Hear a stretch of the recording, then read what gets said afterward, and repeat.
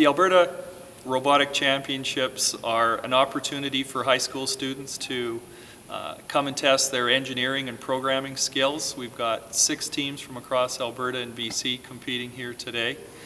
They've spent the past 4 or 5 months building robots. For this year's game, they need to collect baseball-size wiffle balls and then be able to shoot them into various scoring areas. Each of the teams get a kit of parts that they have to use to build a robot to compete in the championships.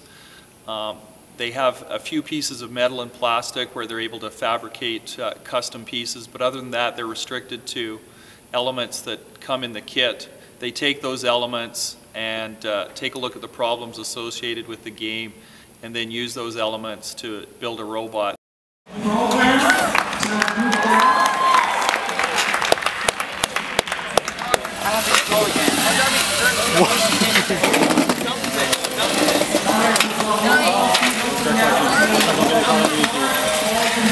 I'll give you the yellow ball here.